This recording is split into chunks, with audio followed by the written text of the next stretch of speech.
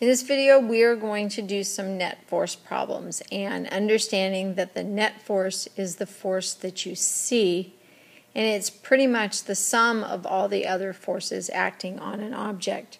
We're going to differentiate between tension and normal force because, frankly, people tend to get them mixed up even though they're not even related to each other. So our first problem here is fairly straightforward. We have a man in an elevator. Our first step is to draw a diagram. So we've got our man standing in an elevator. Yes, he's a stick figure. And we label the forces that are on him. So we have the force of gravity pulling him down. And since he's standing somewhere, so he's touching a surface, we have the normal force pushing him up. Now here's a key phrase you want to look for. This phrase, constant speed. Because if you're going at constant speed, are you speeding up or slowing down? No. So do you have an acceleration? No. And our net force is our mass times our acceleration. So if we have no acceleration, then our net force is also zero. And so what that tells us is when our net force is zero, that tells us our up forces cancel out our down forces and they are equal. So in this case, our normal force is going to equal our gravitational force. And then we calculate our gravitational force, mass times gravity, because that's our weight, that's the weight of the guy. So it's 100 times 9.8, and so our normal force is just 980 newtons. Okay? We said that in this problem he was going up. Does it matter if he's going up or going down? No, it does not matter. As long as you are going at constant speed, there's the phrase you want to look for. Look for constant speed. As long as you're going at constant speed, it does not matter if that force is up, or if your elevator is going up, or if your elevator is going down. Your net force is going to be zero either way, and your two forces are going to be equal to each other. It's not always that easy. Next situation. Slightly different situation. We want to know what the normal force on the man is if he's going up in his elevator at 2 meters per second squared. So our net force is the force that we see. So this acceleration we see is part of our net force. So our net force is the sum of our forces. Since our net force is in the upwards direction, since our acceleration is in the upward direction, that tells us that our normal force is larger than our gravitational force. So we're going to take our upwards normal force and we're going to subtract from it our downwards gravitational force. And we're going to subtract instead of adding because our two forces are in opposite directions, opposite signs. So instead of adding, you're adding a negative, which is subtracting. So we're going to plug in our expressions for net force and gravitational force. Net force is mass times acceleration, and that's going to equal our normal force, which is what we're looking for, minus the gravitational force, which is mass times gravity, or the acceleration due to gravity.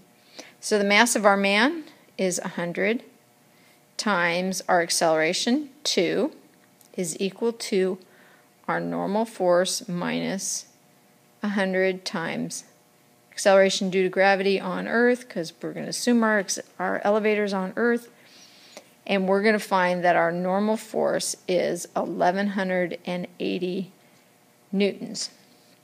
So if our guy here was standing on a bathroom scale here, the bathroom scale basically measures your normal force. You can make it change, and so the bathroom scale would record this 1180 newtons of force, and he would appear, his apparent weight would be heavier than his actual weight.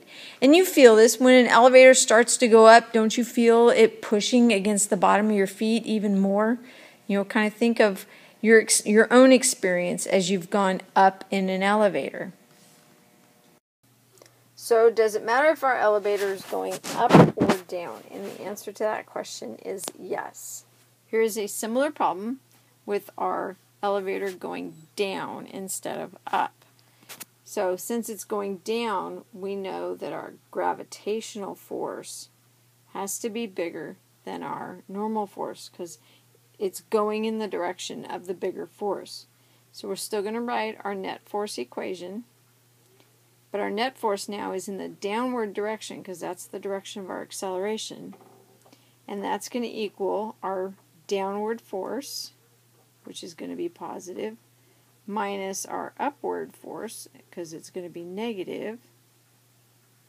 And so our net force is going to be equal to our gravitational minus our normal. And so mass times acceleration is equal to mass times gravity minus our normal force.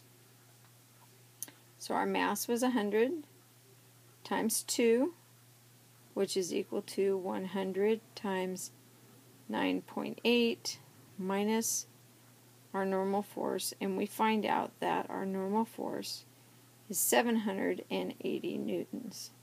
So if this guy was standing on a bathroom scale, he would find that he weighed less than what he did. And you kind of feel this when you go down in an elevator. You feel like everything kind of, everything feels a little lighter because it didn't go down with the elevator at first. And so that normal force was a little bit less. Here's another little thing, is that if he was going down at free fall, so let's say our elevator totally broke and it was free falling, he would be accelerating at the same rate as gravity, so there would be no normal force, so he'd be basically weightless. And that is kind of what the vomit comet does. You'll have to go Google the vomit airplane.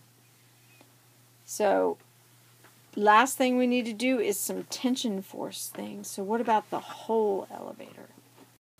So a lot of times people just want to put normal force in everything, but this situation is a little bit different. What's the tension force of the cable when the 100-kilogram man is in the 100,000-kilogram elevator going down at 2 meters per second squared?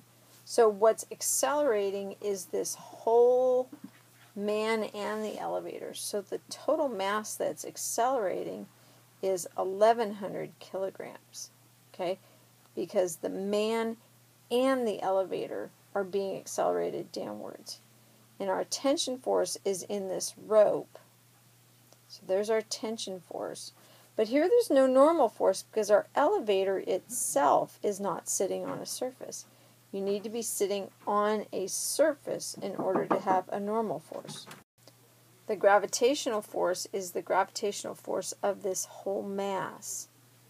So of the whole 1,100 kilograms here. So our net force is on this whole system, the man and the elevator, because our elevator is not touching the ground, so there's no normal force. And since we're accelerating downwards, our net force is downwards. So we're going to take our gravitational force, since it's also downwards, and subtract our tension force. Let's make that prettier. Subtract our tension force. And so mass times acceleration is equal to mass times gravity minus the tension force. 1,100 times 2 is equal to 1,100 times 9.8 minus the tension force. And so when we're done, we're going to get quite a bit of tension, and it comes out to 8,580 newtons. So the tension force is the force in the wire that's pulling up the whole elevator and guy. If he was going up, we would expect to have a bigger tension force because then the tension force would overcome the gravitational force. That should get you a start, and good luck, ladies. Have fun. See you tomorrow. Bye.